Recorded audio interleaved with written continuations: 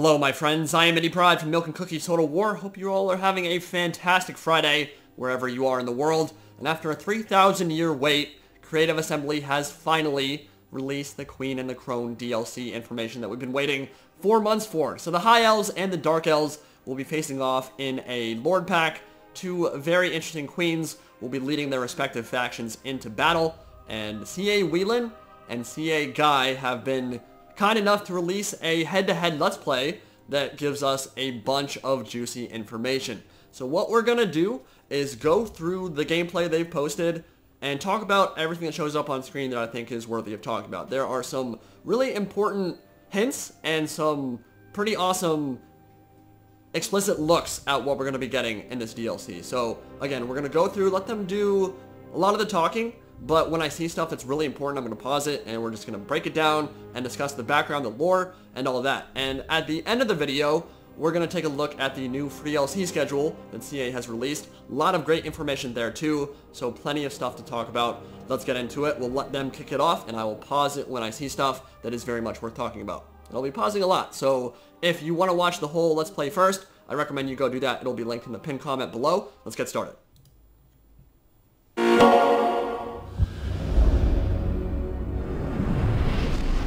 Welcome to this Total War Warhammer 2 Queen and the Crone head-to-head Let's Play. I'm Wheels, and I'll be playing as the Blood Queen of Harganeth, Crone Hellebron. Malevolent, malicious, and obsessed with murder and gore. Alright, so as we expected, Crone Hellebron will be leading the City of Executioners, Harganeth, so it's very fitting that she starts with her own unit of those. She also has a unit of Dreadspears and the Sisters of Slaughter. And Sisters of Slaughter, Witch Elves, and Harganeth Executioners will all receive a minus 50% upkeep reduction, but it is important to note, I think that Hellebron's starting campaign, the start of it, is going to be quite difficult, because you think about it, most of the units that she buffs are going to be things you get later on in your campaign. You're not going to get access to Executioners until tier 4, and it takes a lot of investment to get up to that point. So you're going to be rocking with the starting units for a very long time. It's great she starts with them, but it's going to be a little bit tough. One thing I do want to point out real quick are the Sisters of Slaughter stats. So we're going to fast forward just a teeny bit here. Hellebron brings bloody fury to the Dark Elves. So this is a really interesting, unique unit, and there are a couple of things that immediately jump out to me in terms of their unit stats. Take a look at their armor. Obviously, they're basically naked, so 5 armor makes a lot of sense. They are going to have a dodge passive. You can see that physical resistance right here. So that will end up being between 10 and 20%, similar to what the Gutter Runners are already rocking with the Skaven. They have poison attacks, which was nerfed from Total War Warhammer 1 to Total War Warhammer 2, but poison on any unit that has high melee attack is going to be pretty impactful. It's a great debuff, and melee defense of 60, which is pretty insane. Now, we take a look here for a second. They are subject to Murderous Mastery, not just Murderous Prowess, so when you get to the middle to late stages of a battle, they're going to be kicking some serious ass if they're not already dead. Obviously, they're going to be insanely squishy. The dodge passive will help out a lot there. And they have the Trial of Blades augment that is an active, I believe, and what essentially, it won't be able to be popped unless they're losing combat, I don't believe, but it'll help turn the tide. If they're losing, you pop that, and essentially in tabletop what it did was, if you have stats that are lower than the unit you're currently combating, you could pop that augment and they would get +1 to hit and +1 to wound, I believe. So basically just helped kick them into high gear if they're losing. Now the other interesting thing about that is, again, they are the followers of Eldrazor, Lord of Blades, who's an elven god, a part of the Sithrai pantheon, and they use these razor whips that can kind of arc themselves around enemy shields and still slice up enemies. So one of the cool things about Sisters of Slaughter on the tabletop was that they were able to completely mitigate or nullify enemy rank bonuses. So that basically helps explain why they're able to do the damage they're able to do, right? Because they're able to use these whips to kind of arc over the top of enemy shield walls and still hit their targets, and they're very hard to get a read on. They move incredibly... It's incredibly hard to get a read on what they actually do in combat, because they have these crazy weapons. They have a very weird fighting style because they're from these gladiatrix pits in Harganeth, and essentially they're just able to flip over the top of shield walls and attack and do lots of crazy stuff. So I think the way they've been represented here is really cool. I think it's going to be a very interesting unit, kind of like the Slayers. Very low armor, but very high on DPS, and very high melee defense, which is pretty cool as well. And I'm Guy, and I'm taking control of Alarielle the Radiant, aka the Everqueen and High Priestess of Isha. High Elves adore her, and for good reason. Unlike Everqueens before her, she takes an active role in the defense of Ulthuan. Okay, so she's going to start with Alarielle the Everqueen. We'll be starting with Sisters of Avalorn. As we imagined, they are going to be armor-piercing missiles with flaming attacks and magical attacks all rolled into one. So think of the Starfire Shafts kind of on steroids. These were one of the best shooting units in the entire tabletop game in 8th edition. I believe they were relatively on par with Way Watchers. They have 180 range, so pretty standard for high elf missile units. But the AP missiles is going to give them a very unique role in the high elf roster. They're going to be very expensive, but you're going to be paying for those, right? They have great, well, not great, but very decent melee stats. 36 melee attack, 38 melee defense. AP missiles always going to be amazing, and that's going to help a lot in terms of the missile fight they're going to typically have with the Dark Elves. Those Dark Shards, the AP is a really big deal. It's going to be a big deal here. Now, Alarielle, because of her connection to nature and the fact that she is one of 2 avatars of Isha on the mortal plane, the other, of course, being Ariel, who is not in the game quite yet for the Wood Elves. Hopefully she gets there at some point. She's going to start with Treekin, Dryads, and she's also going to have access to Tree Men, who are going to have their own unique skin in Avalorn in the Gaian Vale, so I like that. I think it's a really nice touch that's going to add a lot of flavor to her campaign. Urging an end to petty infighting to ensure the integrity of an Ulthuan for the Azur. In this new Lord Pack, players will be able to pit these mortal enemies against each other in both the Eye of the Vortex and Mortal Empires campaigns. Guy and I will once again be at each other's throats in this head-to-head multiplayer Let's Play. You join me on turn 7, where I've managed to wrestle control of the entire province of the Road of Skulls. Crone Hellebron has pushed into the territory of the Deadwood Sentinels and sparked a territory war with her brethren. My first action will be to level up Hellebron after her success in taking the Black Pillar. I'm going to be further upgrading her abilities as a dreaded slaver. Rank 2 gains an extra 12% of casualties captured post-battle for my burgeoning slave market. And those slaves are going to be the bloody lubricant for my unending assault on... Did somebody say bloody lubricant? I think Slanesh is very pleased. Ulthuan. Crone Hellebron may appear to be young and beautiful, but it is only the ritual of the Death Knight that keeps her from withering. Alright, so this is going to be the Blood Queen bar at the top. It's going to be her unique mechanic. So the entire point of Crone Hellebron is that she is insanely old, one of the oldest characters in the entire setting. Within Nagaroth, or Nagaroth rather, the Dark Elves culture in general, I believe only Morathi and Malekith are older characters. There may be 1 or 2 others, but she is insanely old, multiple thousands of years old, and so Morathi has hidden the secrets of the Cauldron of Blood, her own sorceries, and prevented anyone else from being able to use those and keep eternal youth. With the elves, they will still wither and kind of look uglier as they get super, super old, super ancient. It's very uncommon for elves to even live to remotely as old as Crone Hellebron has, but she's basically a shriveled old hag. That's why she's called a crone. And once a year she calls Blood Night, which is going to be her other unique mechanic we'll hear in a second, where she basically bathes in the blood of all the victims, the slaves that are unleashed on the streets of Harganeth, and everything gets slaughtered. She becomes youthful and vigorous once again. So when she has that bar filled, when you've just called Death Knight, you're going to be getting some pretty big buffs. Plus 6 public order, lords are going to have better loyalty, vigor loss reduction for Hellebron is very nice, and of course that physical resistance for Crone Hellebron, and the Witch Elves. So some pretty nice buffs, but when Death Knight rolls away and it's kind of been gone for a while, you're going to start getting some pretty serious debuffs. So you're going to have to balance the slave mechanic and killing these slaves, which are a big part of your economy, and the impact that will have on your economy is going to be pretty ginormous, I think, especially in the early game. It'll be interesting to see how that balances out. But you have to balance the slaves, and you have to balance the buffs that Blood Queen will be getting herself. Into her true form. With the blood sacrifice of a multitude of slaves on the streets of Harganeth, Hellebron's beauty and power will be restored as she emerges from a pool of her victims' gore. The powers of the Death Knight are not everlasting though.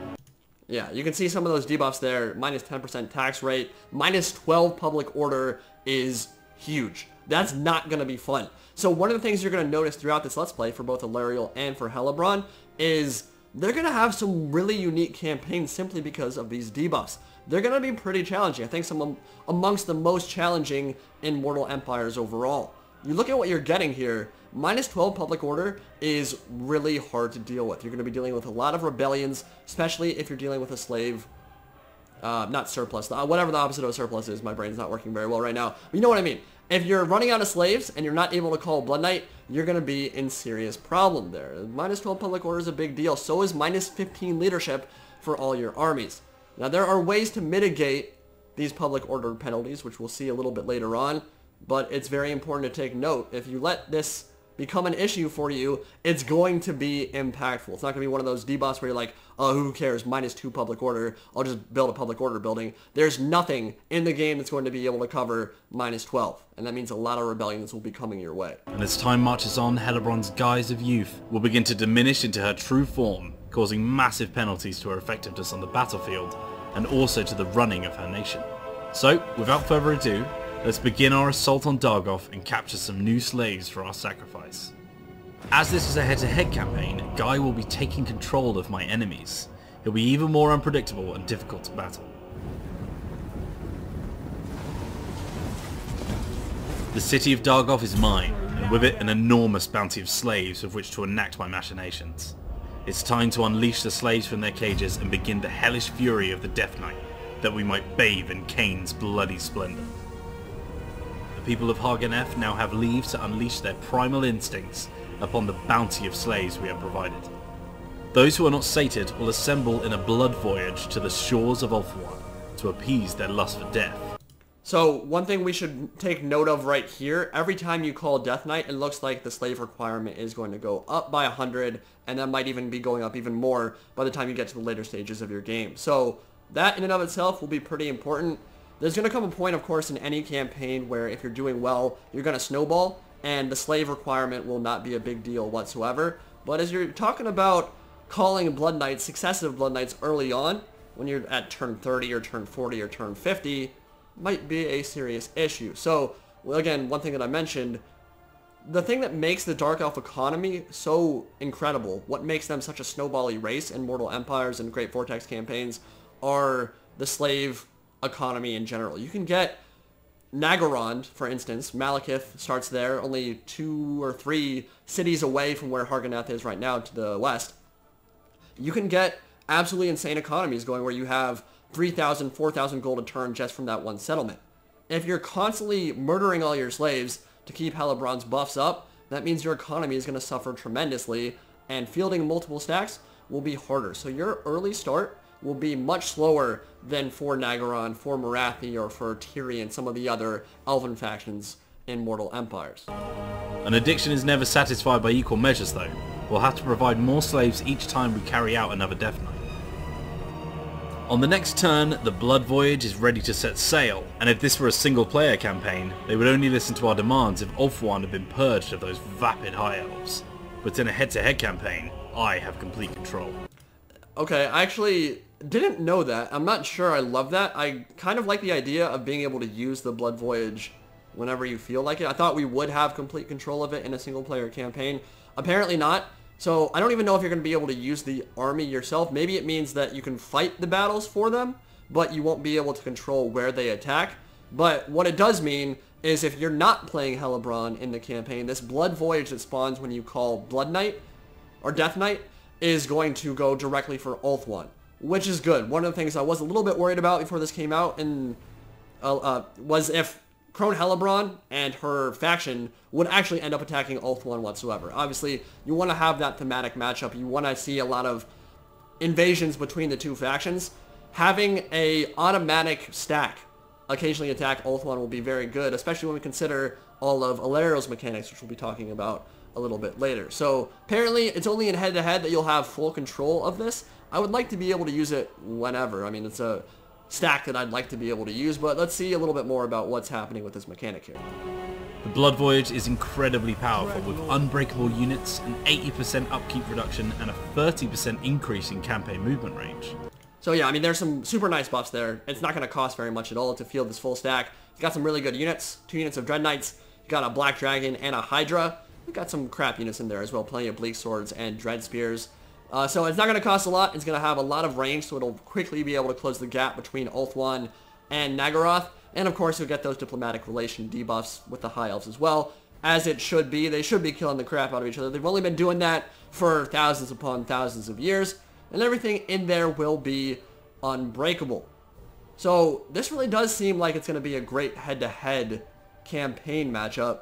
Maybe a little bit less interesting in single player, at least this particular mechanic, but yeah, I'll get over it. However, whilst it remains, our faction will be incredibly unpopular with High Elves, for obvious reasons, and the army itself will never replenish, meaning any damage done is permanent. Let's send our band of marauders to their goal and start to bring the wrath of Khaine on the gleaming towers of Ulthuan. Enough wheels. Let's have a look at my campaign so far. I started here at the Gaean Vale and succeeded in cleansing the Druki in my immediate vicinity, pushing them out past the Phoenix Gate with the help of my friends from the forest. Alarielle's affinity for nature allows her to open ancient portals to the forest ways of the world, granting her access to units usually only accessible to Wood Elves. Using my prestigious position as the widely adored Everqueen of Ulthuan, I've started spending my influence to create coalitions and calm inter-Azure conflicts.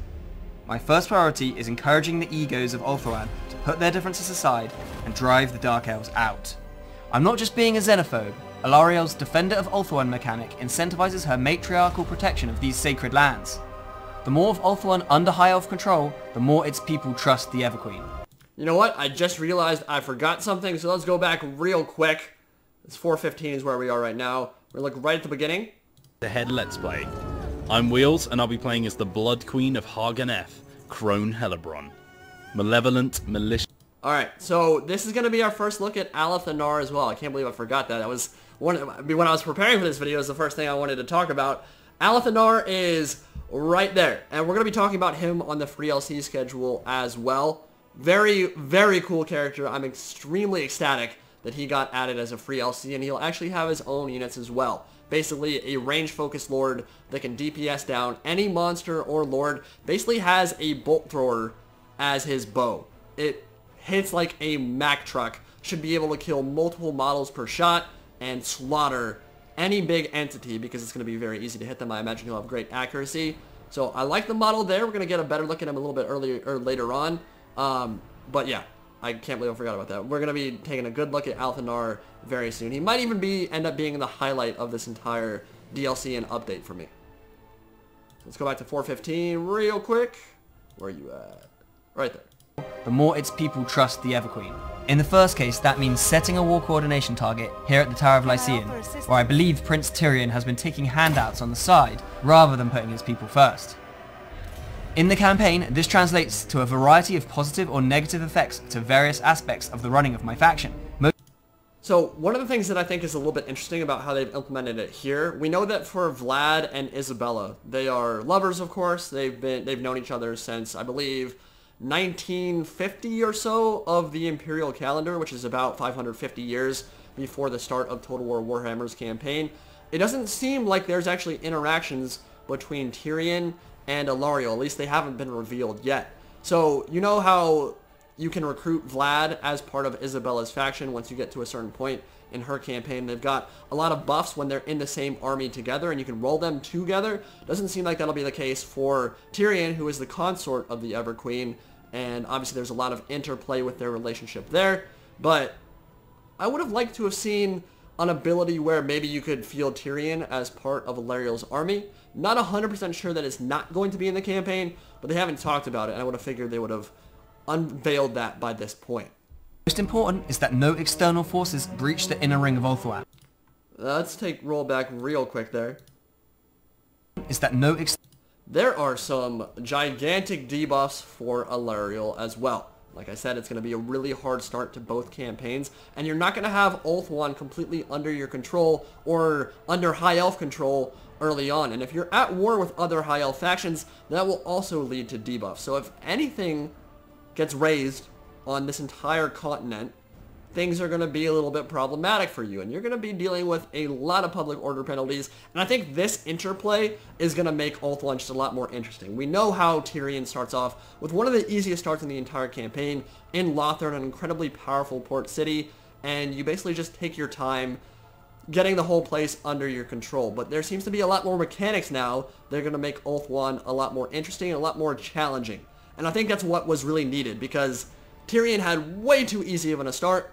Alarielle is not going to have an easy start, and I think all the interplay that will be working with her politicking and her trying to bring the whole island continent under her control and basically making it peaceful, getting the Dark Elves kicked out of there, I think it'll make for a lot more interesting mechanics for Tyrion as well. So it's going to be helping out a lot of other campaigns. We don't know exactly where Alith and Anar will be starting just yet. It looks like, I think we're on turn 10 here, and the Scourge of Khaine, this orange faction, it's a reference to Malus Darkblade actually, so hopefully we see him at some point soon. But they've taken over Nagaraith completely, and I don't know if that's because Alith and Anar got wiped out, or if he's starting somewhere else, maybe further west in Arnheim, near Morathi, or maybe infiltrating somewhere in Nagarath. I think it would be pretty good actually for Alith and Anar to get his own unique star position that is outside of Ulthuan, as interesting as it would be to have him in Old Nagaraith and near Tor Anlek and near the Shrine of Khaine. I think that maybe a little bit more of an interesting star position could be on an enemy continent where you're completely surrounded by enemies, and it would make a lot of sense with his lore and with his buffs with Shadow Warriors as well. External forces breach the inner ring of Ulthuan. The effects that will have on the infrastructure of my kingdom will leave the gleaming towers of Avalon in the shadows of chaos. The purge of the Druchii from northern Ulthuan has been slow but steady as we begin to oust the Scourge of Khaine from the outer ring. There is yet more cause for concern though, as it seems that wretched, rancid hag, Hellebron, is dredging up more abominations for her trespasses on our lands. But I couldn't possibly prepare for the devastation that is about to unfold. I waited.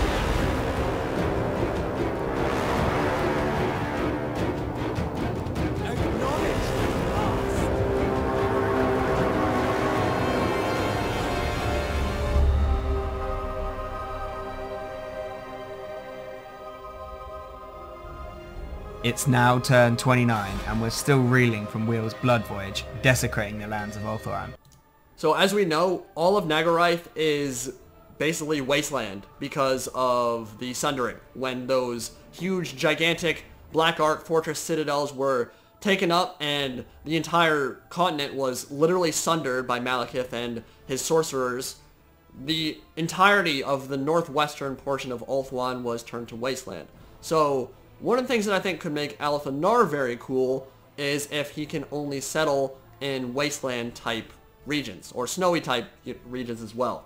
That would make him a kind of faction leader that you wouldn't want to colonize all of Ulthuan, because the normal places that they like the Gaian Vale, like Lothern, would be bad for him and bad for his faction. You want to be encouraged with a faction leader like Alith and Anar to go over to Nagarath and colonize over there. So I think that's one way they're going to differentiate him there. It looks like Alarielle has still colonized Tor Anlek. She's going to be getting some debuffs there. Let's take a listen to what he has to say as Guy conquers more and more of the northwest portion of Ulthuan and basically kicks the Dark Elves' collective asses out of there. Though our friends have recolonized some of the ruins left in his wake, he managed to crack the inner ring of Ulthuan by taking the Unicorn Gate, and with it, its sizable garrison. We'll have to round up our strongest warriors and call on our most loyal allies to take it back. Unfortunately, by siding with Tiranoc, the faction Wheel's focus during his invasion, I've put myself at odds with my most valuable neighbour, Illyrian, who they are currently at war with. This leaves a particularly bitter taste, because I used my hard-earned influence to secure this alliance. My most fearsome rivals have taken a key strategic location on my very doorstep, and my fellow Azur continue to squabble. At the very least, we can keep our own followers contented by utilising Alarielle's power over nature. Whenever Alarielle visits a friendly settlement, those lucky enough to witness her presence are blessed with a variety of bonuses for a 10-turn duration, including growth, public order, and a corruption reduction, certainly useful as she gallivants around Ulthuan, protecting and uniting her people. I really like that. I mean, it's a pretty obvious addition to Alarielle's campaign because her entire lore is based on her ability to purify chaotic taint from the world, but giving her public order and giving her that untainted bonus of +5, which is pretty huge, and I imagine you'll be able to get that even larger once you get further into her skill tree. I want to see her be able to purge chaotic influence from a region in only a couple of turns. I don't want to It's already annoying enough dealing with that kind of thing in the late stages with other faction leaders. I want her to be able to get in, and to really differentiate her, she should be able to purify it, make it 100% untainted without, I'm not talking like 2 or 3 turns, but she should be able to do it way faster than most other legendary lords in the game, because that's her entire point. And that public order bonus will be very nice as well, of course. Back to the Road of Skulls, and we can see that Hellebron's iron grip over her homeland has started to weaken as her powers have faded, revealing her wrinkled mortality to all the world. We do not have the luxury of Morathi's secrets, keeping her young and beautiful without the need for constant sacrifice, and thus we call for another Death Knight. If we wish to end the eternal cycle of aging and sacrifice, we must provide a substantial offering to the bloody-handed god, who demands from us his tribute. If we manage to take control of Morathi's capital, we can pilfer her secrets of immortality, raising the minimum level we can fall to on the Death Knight bar. So I really like that mechanic as well. There are 2 regions in the campaign map that will basically allow you to buff up Morathi to a point, or not Morathi, sorry. That is some heresy right there. Hellebron is pissed that I just said that. What I mean is, you're going to be able to look at the bar here, and you see how there are, I guess, 5 separate segments of this, right? If you are able to capture Morathi's lair at the ancient city of Quintex, and you're able to capture Alarielle's Grove at the Gaian Vale, you will actually never drop below the middle threshold, which will basically mean that you never get big debosses Hellebron, even when you're in your Crone state and not invigorated by all the blood from Death Knight. That'll be super nice. Now, of course, capturing the ancient city of Quintex, it's really far away. That will take 60, 70, maybe 80 turns to even get to that point, probably, unless you decide to just bum rush it. Same with the Gaian Vale, but it's a nice mechanic that means that the further you get in the campaign, the less you'll have to worry about those debuffs, because if you get to that point, Hellebron's obviously gotten much more potent, much more powerful, and it's a very flavorful way to basically add another little twinge to that mechanic that I think is really interesting. The same effect can also be achieved by occupying the home of our most hated rival Alarielle, the Gaian Vale. By destroying her grove and erecting our twisted monuments, Khaine will surely be pleased. In the last few turns, the diminishing loyalty of our Blood Voyage captain saw them turn against us. Driven mad by their thirst for blood, they threw themselves at our newly captured Unicorn Gate and were swiftly dealt with. It's time to prepare for another assault on Ulthuan then. First, let's upgrade our torture posts into fully fledged fighting pits, that we might recruit one of... That is very cool. So, Public Order is obviously a really important component of the Dark Elves, because you want to... Every time you get a massive amount of influx of slaves, you're going to have Public Order issues. So in a lot of your settlements, you're going to be building these fighting pits. I remember my first campaign with Malekith in Nagorond. I dealt with a lot of Public Order issues, but I built a lot of those, and when you build up Public Order, you can get all the economic bonuses of having a lot of slaves and not deal with any of the negatives. So you look at the fighting pits here, Sisters of Slaughter will be a component there. So they're not going to be recruited from your typical military buildings, none of the red line. You're going to be getting them from the Public Order, and I believe that might be the only unit in the campaign so far for any faction that you can actually pick up from Public Order buildings. I could be wrong about that, please correct me if I am, but I like that addition right there as well. The new units at our disposal. The Sisters of Slaughter. These crazed gladiators are expert damage dealers and will tear a high elf shield wall asunder. The only thing left to do now is to unleash the slaves from their cages and once again revel in the glory of the Death Knight. Next turn, and my Blood Voyage is here, ready to enact its brutal fury on the Isles of the Azure. I've only just noticed, however, the Geist faction is in control of the Shrine of Khaine. We cannot allow these contemptuous cowards to wield the mighty power of the God of Murder. I must have the blade for myself. I love Wheels roleplaying, by the way. I think it adds a really nice touch. I know you guys love roleplay campaigns. I think this kind of thing is super fun. I mean, I imagine it took him a long time to put together, but I do want to praise him and Guy here, because doing this kind of head-to-head campaign, when you've got that extra Warhammer flavor, it adds a really nice touch that I think a lot of people really enjoy. Let us see how the Everqueen's warriors deal with true destruction. And this time, she will have the pleasure of my company as well. Ooh.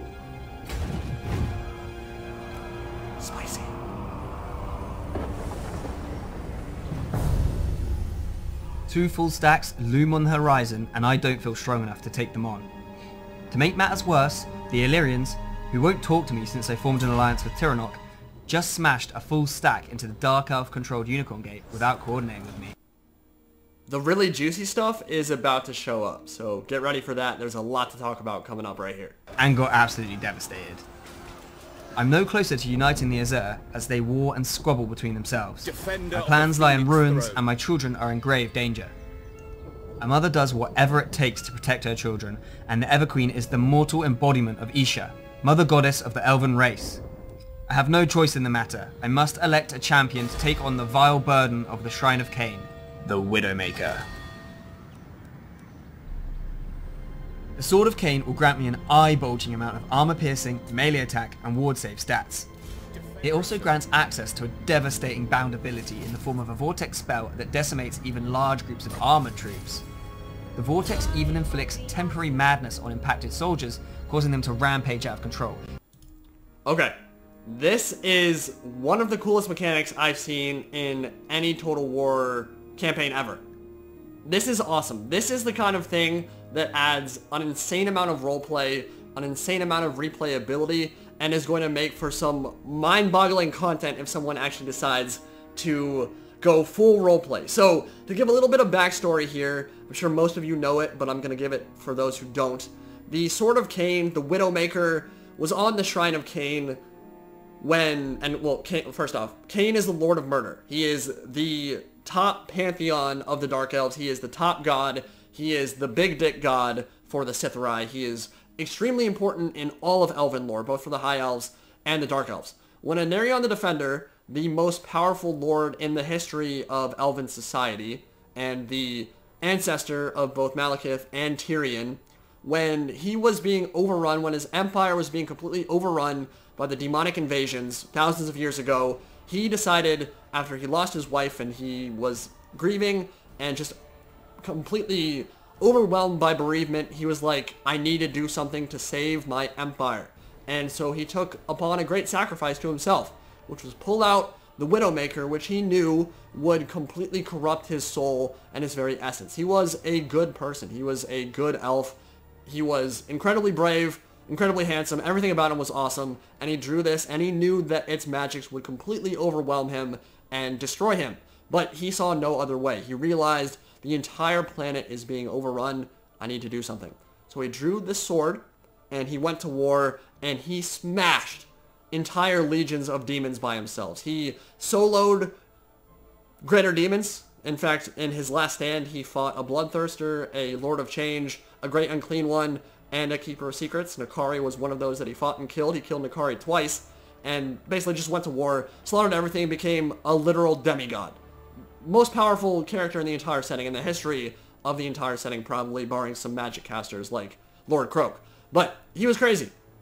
So what this allows you to do here is, when you draw this, you're going to become a god. You're going to become an absolute monster in melee. When you think of Tyrion's Heir of Anarion skill tree, that's going to be, the synergy there is absolutely crazy, because he can already solo armies when he goes down that skill tree. But you think about him being able to draw it here, look at the buffs that you're getting at level 1 when it's thirsting. And the important thing to remember here is this is only level 1. The Sword of Khaine will continuously, over the course of the campaign, as you win battle after battle, grow in power. So you're going to be getting buff after buff after buff. It will not surprise me if you're getting up to like 1500 plus AP damage. You're going to be like 3-shotting any unit or lord in the entire game. With that said though, there are some massive debuffs as well. As you can imagine, when you become a literal incarnation of a Lord of Murder, when you become the avatar of Khaine, people are not going to like you very much. So your diplomatic bonuses are going to go down the toilet. No one's going to like you. Everyone's going to start declaring war on you, because as that grows in power, you're going to be getting bigger and bigger diplomatic malices. You're going to be getting bigger and bigger public order penalties, bigger and bigger debuffs for your campaign side of things. So while you're a god on the battlefield, you're going to be a crappy leader. And which is exactly what happened to Anar as well. All the warmth, all the compassion, all the awesome things about him kind of disappeared when he drew the sword. So you look at level 1, plus 450 AP damage, plus 25 melee attack, 20% ward save. magical attacks, and the Sword of Khaine ability, which is going to be a vortex that will absolutely shred through even highly armored stuff and make him unbreakable.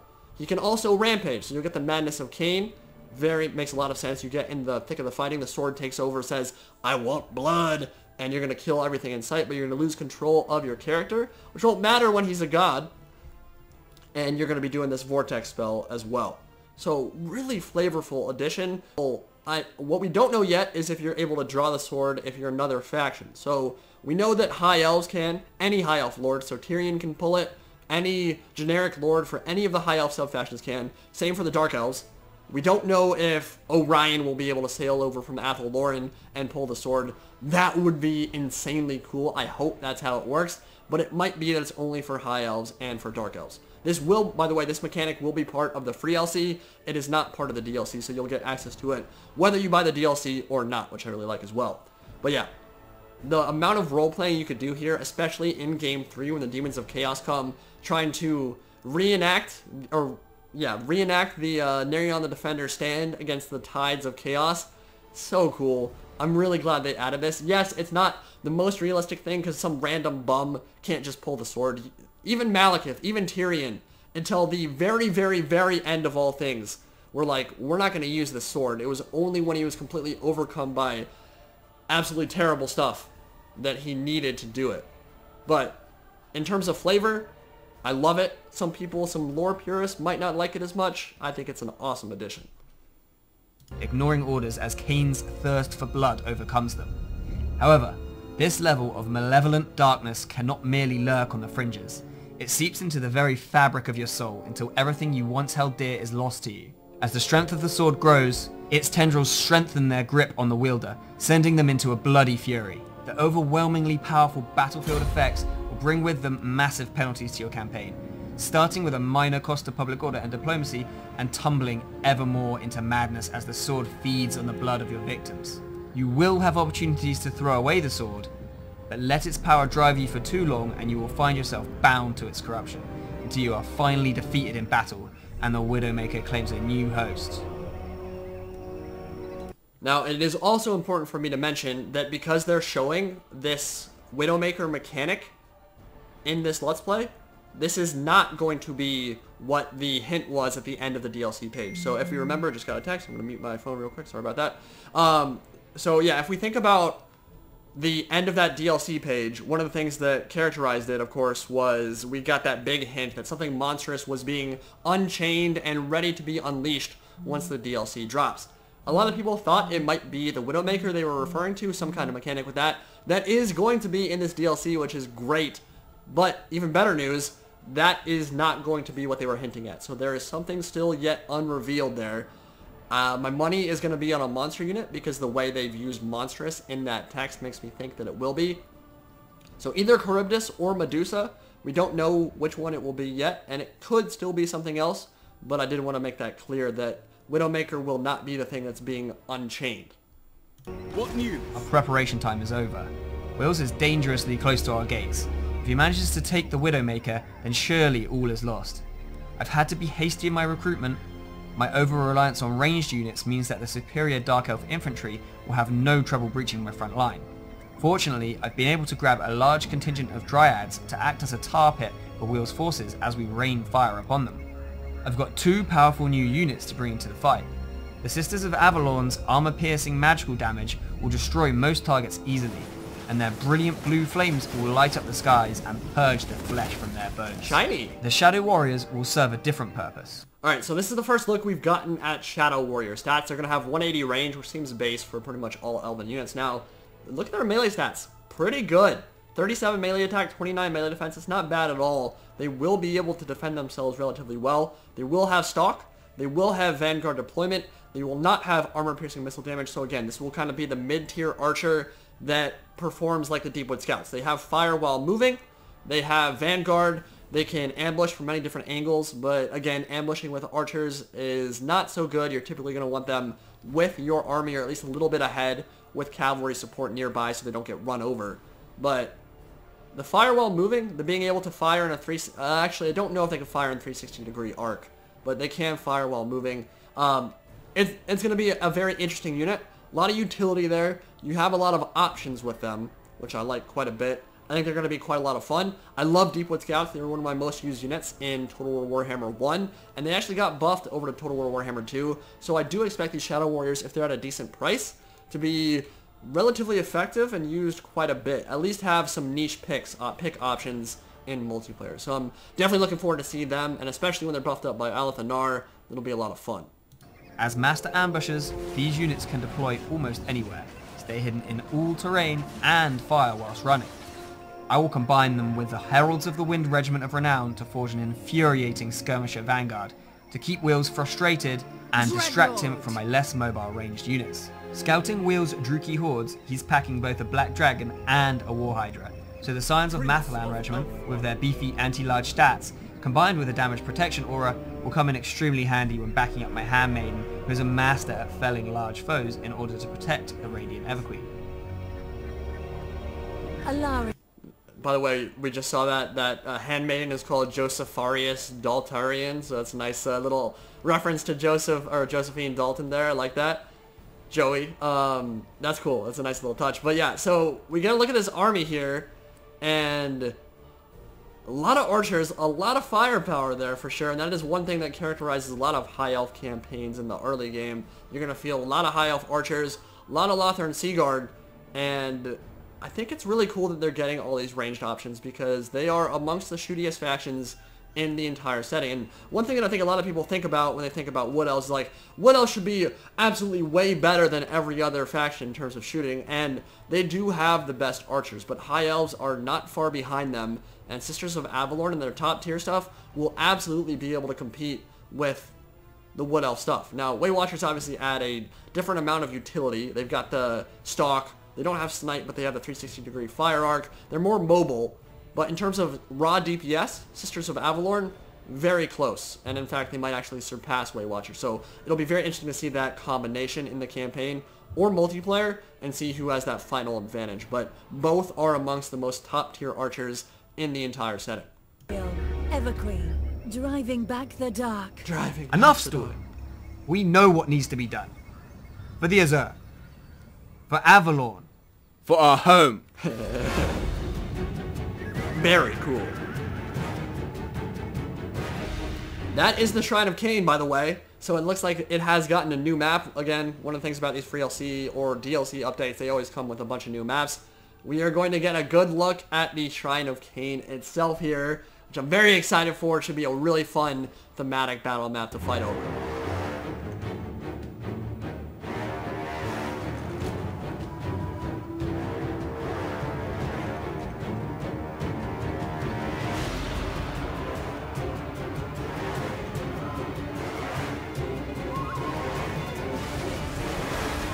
Oh, that vortex looks so sexy.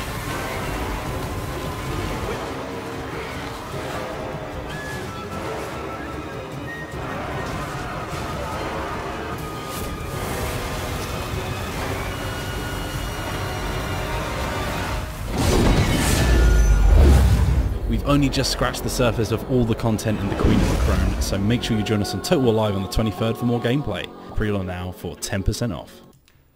Blood runs, anger rises, death wakes, war calls. It's going to be a really fun DLC. I'm very much looking forward to it. And the final reveal of what will be showing up, whatever it is, whether it's a monster, whether it's some kind of unique game mechanic or something else, whatever comes after the DLC is finally launched, I'm really looking forward to it. It's been a long wait, and it's awesome to see this. So what we're going to do now is shift over, take a look at the free LC schedule, talk a little bit about what's on display there, and then we'll finish up the video. Hope you guys enjoyed this look, and I'll see you in a second.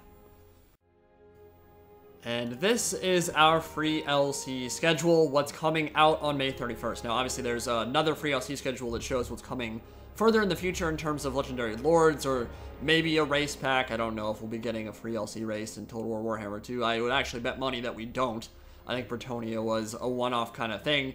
It'd be awesome if we got it, but no idea if it'll happen or not. But there's a lot of cool stuff here. So obviously we've already covered all the DLC stuff. I'm not going to cover that too much.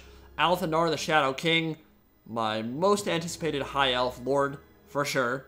He's going to have some new campaign features. We'll be covering all his information once we actually get the info about it. I don't want to do too much speculation here, but there are a couple things that are of note. Shadow Walkers. He does have a new unique unit of those. Don't know exactly what that will be. I have a feeling it will be an upgraded version of Shadow Warriors, which makes sense, right? When you think about it, Shadow Walkers are the captain, upgraded version, the leader of units of Shadow Warriors in the tabletop. And so a unit of Shadow Walkers could obviously function as a higher tier version of Shadow Warriors. And I would imagine the Hand of the Shadow Crown would be a Regiment of Renown that is a Shadow Walker as well. Now there's a couple other things it could be. It is possible a Shadow Walker is a hero type, a new one that is very similar to the Waystalker for the Wood Elves that would only be in Nagarath and a part of the High Elf roster. And in that case, it would kind of be like the Handmaiden or the Waystalker, not Handmaiden, yeah, Handmaiden or the Waystalker, kind of a hero type that always accompanies Alith and Anar, has very high range DPS, single target damage, and maybe some kind of magic missile that can deal damage to groups of enemy cavalry, something like that. Hand of the Shadow Crown makes me think that's a less likely option, simply because you can't really do an ROR version of a hero. That doesn't really work that well. But Hand of the Shadow Crown in and of itself could be that hero type because it is not plural. Hand of the Shadow Crown could just be a single entity, while the Shadow Walkers are the upgraded full unit version of Shadow Warriors. We'll find out soon enough, I'm sure, but I think those are very interesting little additions there, and I like that they're adding more on top of what the Shadow King will already be rocking with. For Norska, obviously we've got new monsters, we've got new text coming.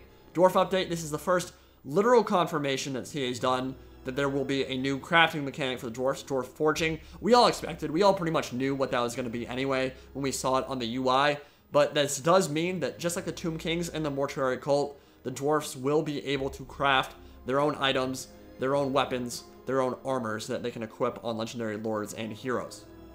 So we've got new units, Dark Elf Manticore, Feral version, new High Elf mages are on the way, so Lord of Heavens, Lord of Shadows, very good addition. These are things that I would have liked to have seen a little bit earlier, honestly. High Elves should never have dropped with less Lords of Magic than the Empire had, but this does make sense. This is exactly what they did in Game 1. They continuously add those free LC sorcerer types on top of what's already existing in the game, just to give us a little bit something extra to look forward to. And the sorceress will also now get beasts and death. So more Lords of Magic all around for both the High Elves and the Dark Elves. New landmark buildings, Sword of Khaine feature. Awesome, just awesome. I have no other adjective to describe it. I think it will make for some really amazing gameplay and really cool roleplay if people like doing that kind of thing, and I'm sure a lot of you guys do. And then, of course, the 30th Anniversary Regiments of Renown that we've been waiting so long to finally get our hands on will finally be here. So Wood Elves, Beastmen, and all those old world races will be getting Regiments of Renown alongside Norska. So a ton of content incoming. I am super excited. Hopefully we'll be able to show off some of that stuff very soon. Hope you guys enjoyed this look at what is coming in the Queen and the Crone and those campaigns. I'll see you all next time. Indie Pride, signing out for now.